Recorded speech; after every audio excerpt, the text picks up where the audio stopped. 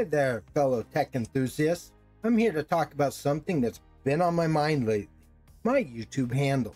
Now, for those who don't know me, I've been rocking the junior dev for a while, but as I dive deeper into the world of Linux, open source, and yes, even racing my desktop, I thought about the Linux dev, but turns out someone beat me to it. The quest continues. I'm on the hunt for a name that's, well, a little bit more Linuxy. It also reflects my love for tinkering and just having a good time. I'm open to suggestions. Drop your name ideas in the comments section below, and let's make this a community effort.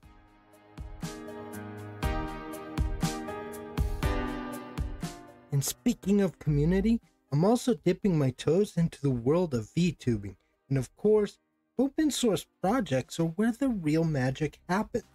Collaborating with like-minded folks, contributing to something bigger than myself, it's a fantastic feeling. Okay, I should stop bullshitting.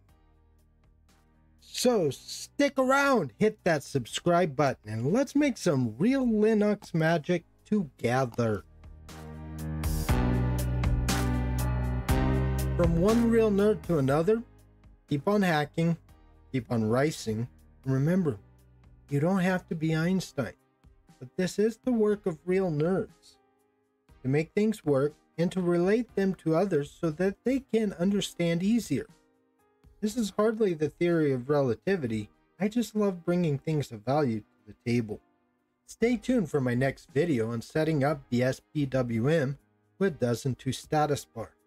Just as DistroTube made Qtile popular, I'm going to bring back the allure of this status bar. Now, I don't know why I'd want to do this. Honestly, I don't know why anyone would care about setting up Doesn't.